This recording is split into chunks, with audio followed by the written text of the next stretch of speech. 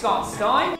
I actually grew up in a middle-class American household, right, in Michigan. And I remember being told that I had some Cherokee heritage. My actually great-grandmother was full-blooded Cherokee Indian. And I actually ended up being trained by somebody in the Apache tradition.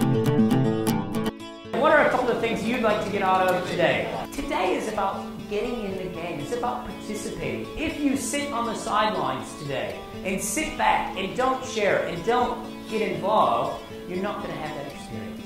So please choose to get in the game.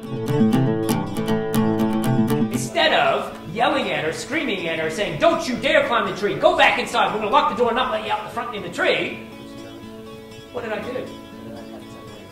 I actually taught her how to climb. More importantly, I taught her how to fall. What was mentally going on for people when they thought, I'm going to have to go that far outside my comfort zone that quick? What was going on? Absolute fear, anxiety, heart rate goes up. Who was doing the night before the exam cram? Okay, what am I going to say?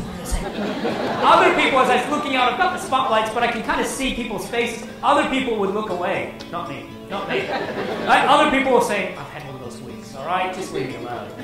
Right? And then there was the other people in the room, this might be you, saying, this is always me, isn't it? No.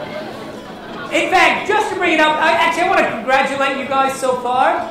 You have not put me to sleep once. Right? I mean, I've had some really boring people sitting in the chairs that you're sitting in right now who have put me to sleep up front. Thank you for not being that boring person. Taking and interpreting what the change actually is, and now I'm trying to see how do I think that's actually going to affect my role day in, day out. My percentage of time. And quite often, percentage of time of focus are one of the biggest things that change. Because what I notice is an open plan office, concentric rings, they go from here to there, just like that. The thing about this is it's real. Here's what I mean by it's real.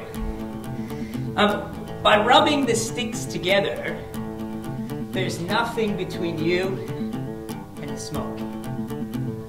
What I mean by that is, when we want to motivate somebody else, I think sometimes we sit back and we wait for them to get self-motivated rather than us doing something to motivate them.